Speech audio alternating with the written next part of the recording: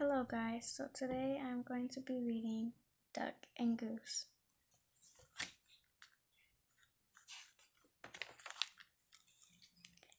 Oh my, what is that? Duck quacked. That's a silly question, Goose honked. It is a big egg, of course. Of course it is an egg, I know that, huffed Duck. What I mean is, where did it come from? Goose looked skyward. He looked to the river, he looked to the fields. He thought very hard. Who are you? He asked finally. I said, Duck, puffing out his feathered chest, am the one whose egg this is. I saw it first. Goose quickly raised one webbed foot. It's mine, I touched it first. Hey, you should never put your foot on an egg, Duck warned. Don't you know anything about caring for eggs? I do, Goose insisted. You don't need to squawk at me. Duck squawked. Then he whispered loudly, don't you know that your squawking are very likely disturbing the baby bird who is trying to take a snooze inside this egg? Goose wished that Duck wasn't right. He lowered his head and whispered softly, I'm very sorry. Go back to sleep in there.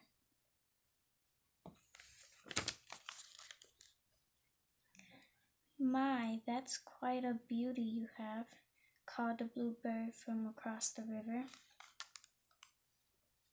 Thank you, it's mine, quacked Duck. Actually, it's mine, honked Goose. Thank you. So, asked Duck, what do we do now? We should do something, suggested Goose. Yes, you are right. Good thinking, agreed Duck. Like what? Duck and Goose each thought.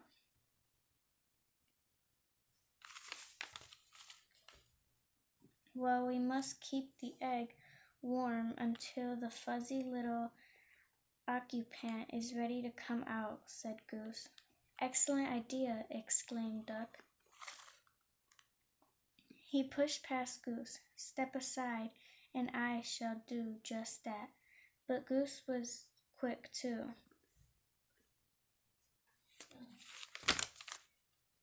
After a flurry of fussing, grunting and groaning, slipping and sliding, honking and quacking, Duck and Goose found themselves back to back.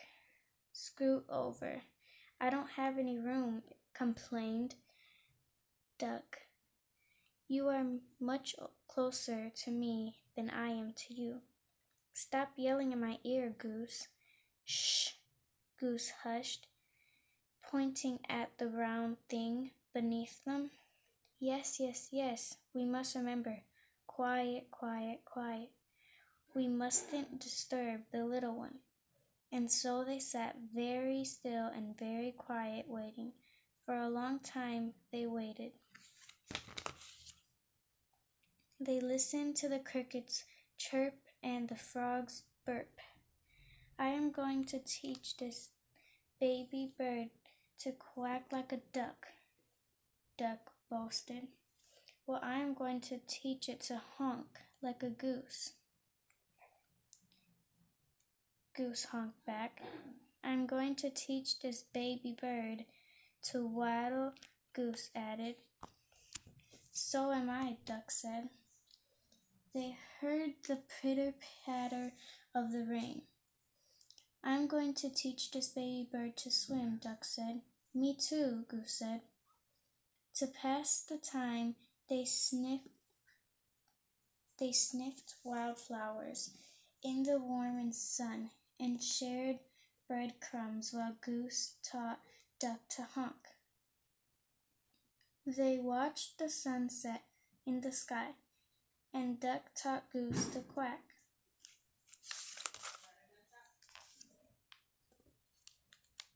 They counted the stars in the night sky. Let's teach our baby to fly, said Goose. Good idea, said Duck. I'm sure our baby will be a fast learner, said Duck. If it takes after you and me, I'm sure you're right, agreed Goose. They're sitting right there. Together, they waited until... Did you feel that, Duck? Duck nodded. Yes. Did you feel that, Goose? Goose nodded. It's time, Goose. It's time. Duck squatted.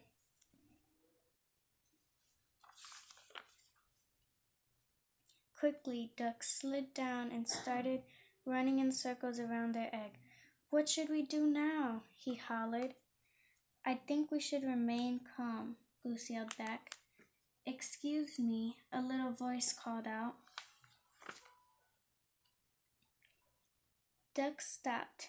In all the exciting confusion, he had failed to notice the bluebird kicking their egg. Can I play too? She asked. Play? This is no time for play, yelled Duck. This is no time for games, yelled Goose.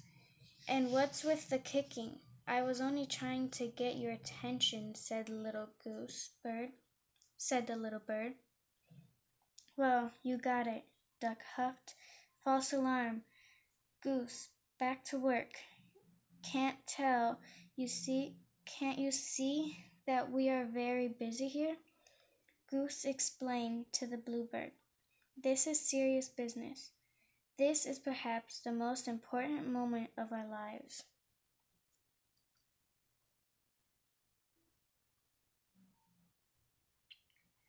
Oh my, I am sorry, apologized the bluebird.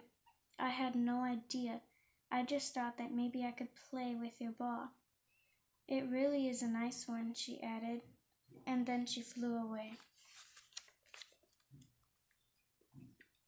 Goose gulped. Did she say ball? Whispered to Duck. You know, I did have my doubts. Duck finally said, It is a bit squishier than most eggs I've seen. Yes, and I must say, I was somewhat suspicious of those big dots. Goose admitted, It may not be an egg, but it is lovely, said Duck. Oh, absolutely, Duck. Goose agreed. It's a keeper.